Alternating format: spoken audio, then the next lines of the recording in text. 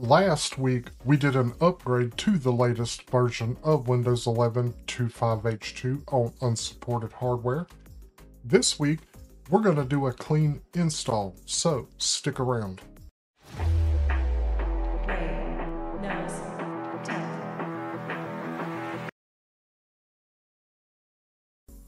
There are many reasons why you may need to do a clean install versus an upgrade. It could be that you attempted the upgrade to the latest version of Windows 11 on your unsupported hardware and it failed midway through the upgrade.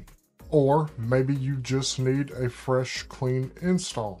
A lot of times, especially if you're on unsupported hardware, you may not be able to upgrade from Windows 10 or even an older build of Windows 11 to the latest version 25H2. But typically, a clean installation will resolve that. So that's what we're going to do today. You will need a flash drive with at least 8 GB of free space and the computer that we're going to do the clean install on.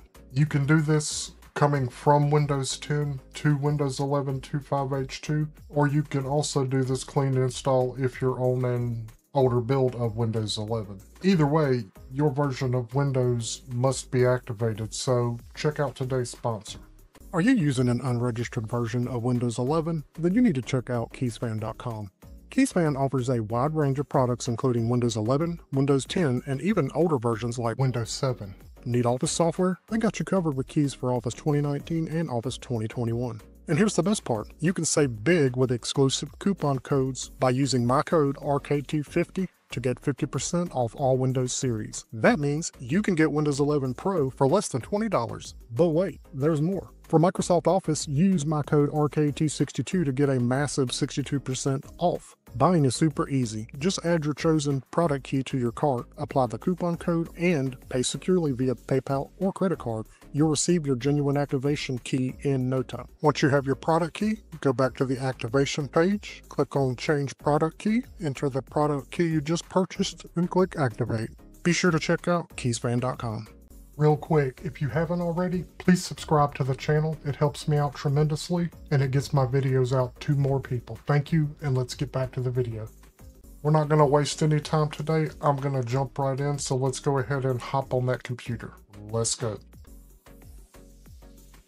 Alright, from the browser of your choice, we're going to navigate first to Rufus. Do not click on any of these ads. You will certainly regret it and then want to blame me. I'm going to come right here. I always grab the portable version. It's the one that I prefer. I'm going to click on that.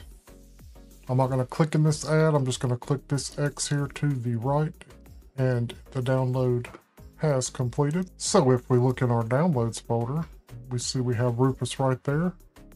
Now we need to go get the Windows 11 ISO. So I'm just going to type in download Windows 11. I'm going to click right here. We're going to come down here to create Windows 11 installation media, and I'm going to click the download now. We're not going to use the media creation tool to create the bootable drive. We're just going to use it to download the ISO. And I do that for a specific reason, mainly because my viewers in the UK have told me when we do the ISO directly, it doesn't give them the option for UK English. I'm going to go ahead and run the media installation tool.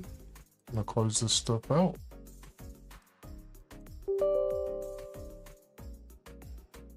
I'm going to accept the license agreement.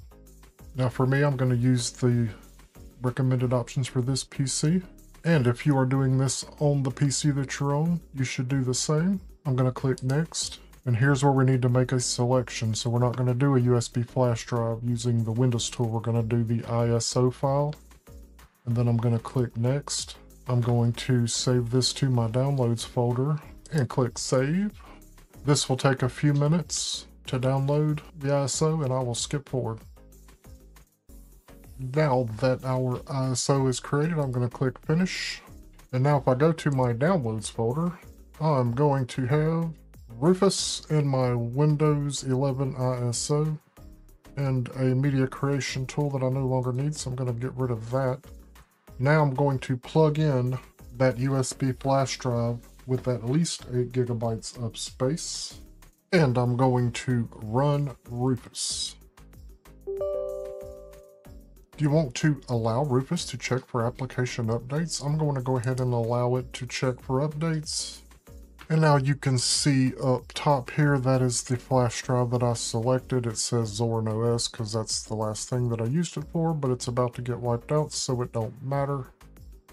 Rufus has found an updated version.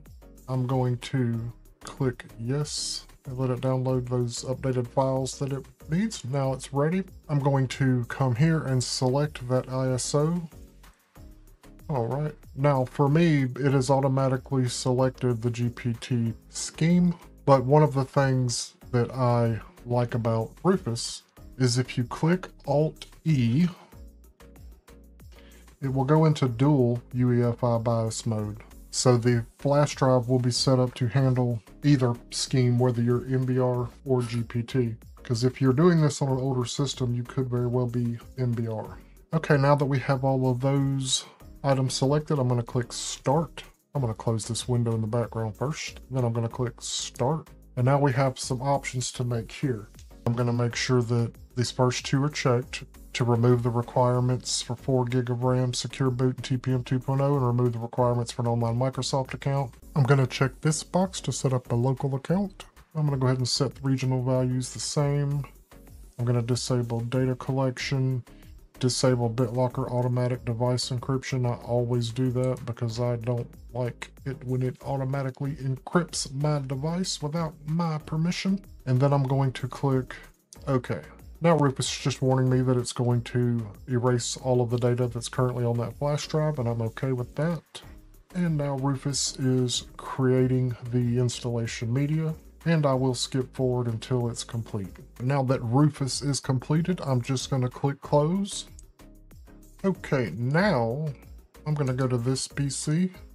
Now you can see here, this is the flash drive that we created with Rufus and the Windows 11 ISO.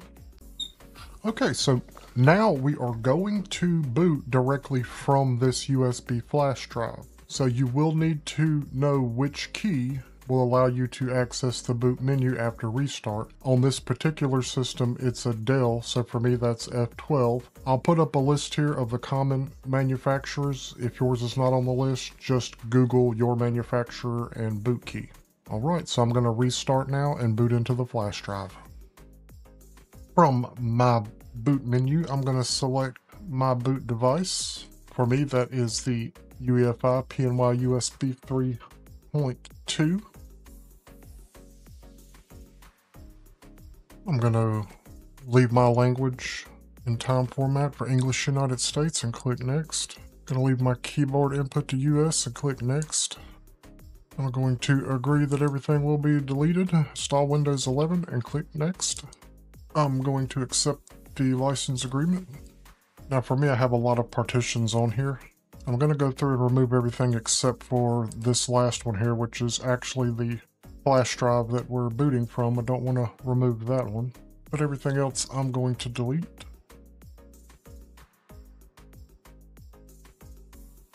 All right, well now on my unallocated space, I'm going to click Next. Okay, now that we're ready to install, I'm going to do one thing here different than the last time. I'm going to disconnect from the internet so that Windows does not do my updates until after I'm inside of Windows. The last time that I did the upgrade for Windows 11 25H2, it took an extremely long amount of time due to the updates. It could also be causing your system to crash or hang up if you're on unsupported hardware, so you may want to consider disconnecting from the internet at this point too. And then I'm going to click Install.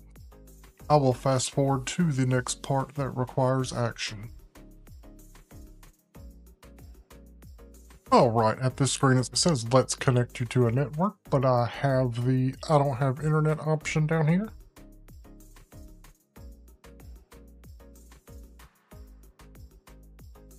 Alright, now we are in Windows 11.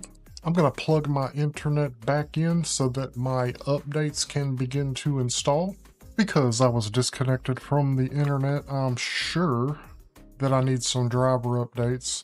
First thing I always do is come down here to my taskbar settings and my taskbar behaviors, and I move my start menu over to the left because I'm not a psycho. Then I'm going to check on my drivers just to see what I already suspect. And as I suspected, I am missing some hardware drivers, but that's because I was not connected to the internet. These will update shortly. I'm going to go ahead and head over here to Windows Update. And it is checking for updates. There will be some substantial updates that it needs to download since I had that turned off during the installation. So I'm going to let these updates install and then I'll check back in and we'll take a quick look. We are back, and I wanted to point out this last update here. So I have done all of the updates successfully. This last security update here, KB5068861, this is actually the latest update from the November patch. And it is taking a little while to download and install, but I did a quick bit of research and apparently there are a lot of reports around the internet for this particular update failing to install and people having to go out to Microsoft's catalog and manually download and install it. I'm not having to do that. It did download. It is installing. It is just being very slow. So I wanted to point it out just in case you run into this. You know, it's nothing to do with your clean install. It's just Microsoft being Microsoft. It is the newest update and it is taking a long time, but it is gaining progress. So with all of the rest of the updates installed, I will check my drivers real quick to make sure that nothing was missed there. So I'm just going to pop over here to Device Manager. And as you can see that all of those missing drivers from before have now been updated, including my graphics driver. So all is good there, no problems with drivers. See, we're now at 26%. It is installing, it's just taking a while. I'll hop over here to System. Gonna scroll all the way down to the bottom here and go to About. And as you can see, I am on Windows 11 Pro with the latest build of 25H2. And if I pop over here to activation, we can see that my Windows 11 is active. So all is well there.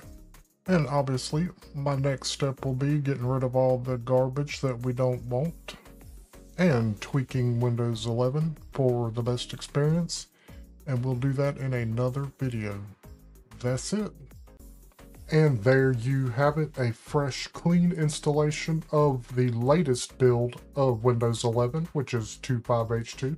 Drop me a comment below, let me know if that worked out for you. Also drop me a comment for any future video suggestions. Do me a favor, please like and share the video and subscribe to the channel. Subscribing to the channel really helps me grow and get these videos out to more people. Don't forget to check out some of these other video suggestions, and as always, thank you for watching, and until next time.